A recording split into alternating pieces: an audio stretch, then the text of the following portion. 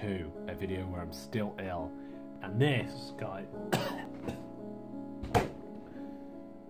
this guys is Dressing Gown Stories. Now I've been recommended by Nay and some other people to actually call it Dressing Gown Stories because it is a good idea and it just sounds fucking amazing, and I am just amazing, so it's all amazing. But today I've got a very interesting story to tell. If you can tell by the title, because the title just, you've clicked on this video because the title, there's a big lens flare here. It's just like that. Anyway, so the title says it all. Yes, it's true. Okay, guys, and you may not believe me, but I do have evidence of my girlfriend's mom, my girlfriend's sister, and I'll explain the story.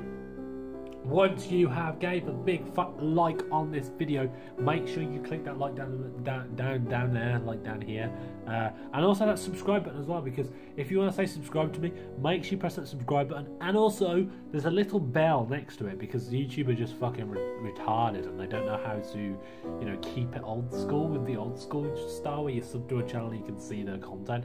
So there's a little bell, click on that and you get notified every single time I upload. So if you guys want to see more videos and more Dressing Gown Stories, make sure you leave a like on the video, comment if anything ever has happened to you weird in this situation, and you know, I'd love to hear some of your stories as well. Maybe you can be featured on Dressing Gown Stories, so all you have to do is be in a dressing gown and tell your story, really. I think that's a good idea, actually. I think I should make it so it's open for YouTubers and people to actually interact with us, so they can tell their story with the dressing gown on, and you know, just be like me. Amazing. Anyway, let's get into the story, but before we do, make sure you leave that like, because if you don't leave that like, this will happen to you.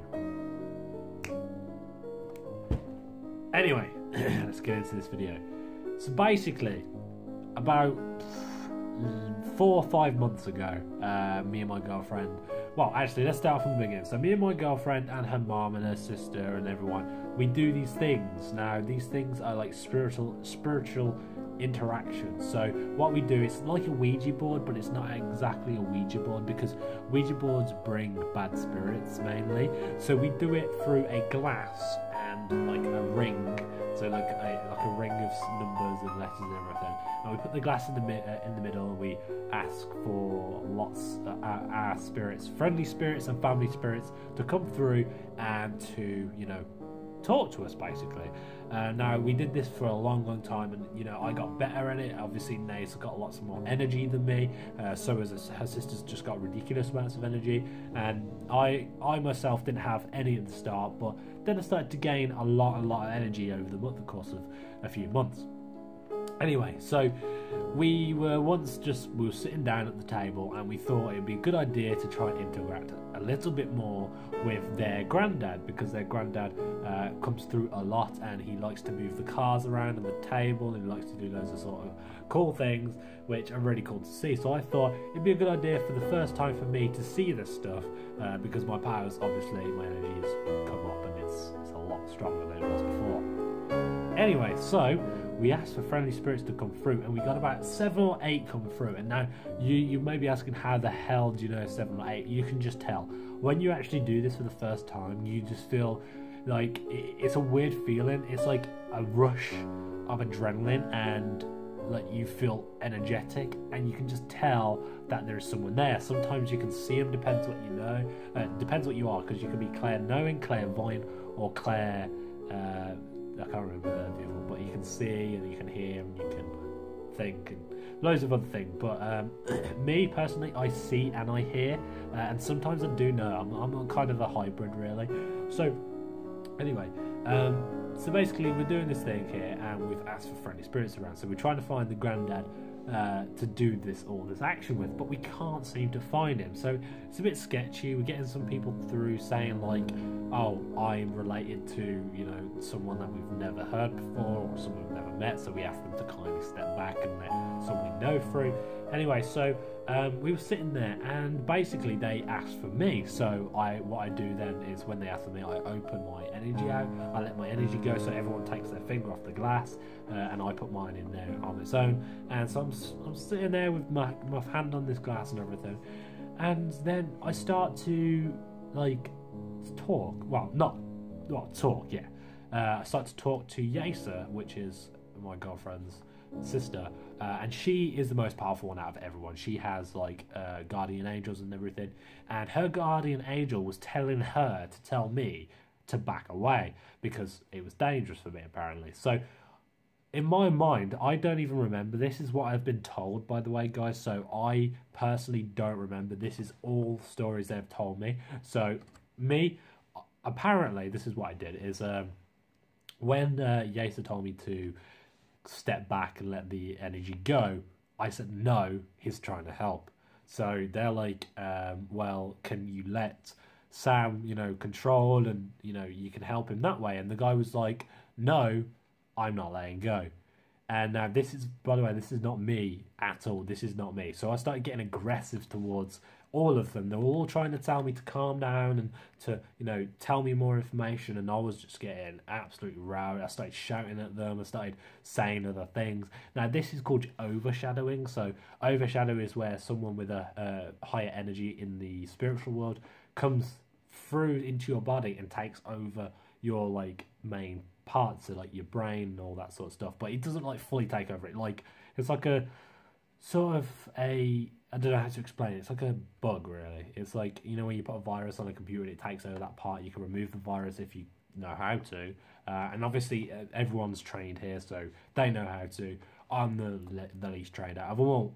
Anyway, so I'm here, you know, like shouting and, you know, doing these things. So anyway, Yasa's guardian angel, who's one of the strongest ones there, steps into me and pushes this person away. Now, the person I remember was an old guy in his late 50s, and he was trying, for all I know, he was trying to protect me from everyone else. Don't know why, don't know what he did, don't know what he said. All I remember is them, like, telling me what happened, and that the mom would have slapped me if I really spoke to their children like that. So I'm guessing it's bad, but I don't know.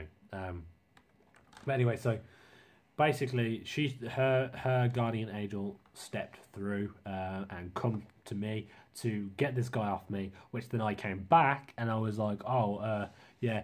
Whatever, this is fine. And then I wanted to stop because they told me that I was being all this, and I felt weird anyway. So I was like, I want to stop. And then the guardian angel was like, no, you can't stop. You have to carry on. This is Jesus' guardian angel. I was like, no, I'm not stopping. I mean, I am stopping. I'm not carrying on.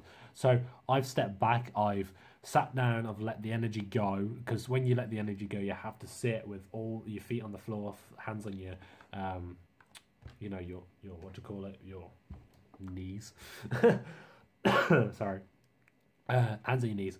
And you have to basically let the light inside your head go so that there's nothing there anymore, and you just see complete darkness, and then that means, you know, your energy's closed down. So I've done this, and then everyone else is still open, and then the same person comes through in a different way. He was spelling out on the table like these things like Sam, come back, and all these things. It's really, it was terrifying at the time. Like, this is not even clickbait, like, guys, this actually happened. And if you guys don't believe me, I could get, if you guys really want proof, you know, I can get the proof off Namer and Namer's mum and everyone else, just to, you know, clarify. I try to get them to comment down below to tell you guys that it actually happened, because, not being funny, guys, it did, and it's a scary moment in life. So if you guys don't know what you're doing when you're going to mess with spiritual worlds, don't do it unless you've got someone experienced. Like, I've been to many classes, I've been to many churches and stuff to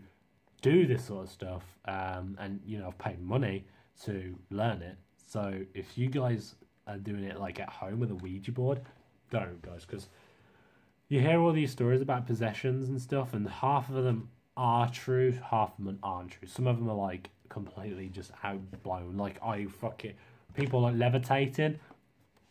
No, if someone says they've levitated, unless they have hard evidence that they have lifted off the ground with no ropes, no wires, no fucking thing you can hover with, then they haven't. You know, guys, because that is just absolutely ridiculous if they've levitated. Anyway, guys, I want to thank you all for watching this video. I'm not editing this video because of some things.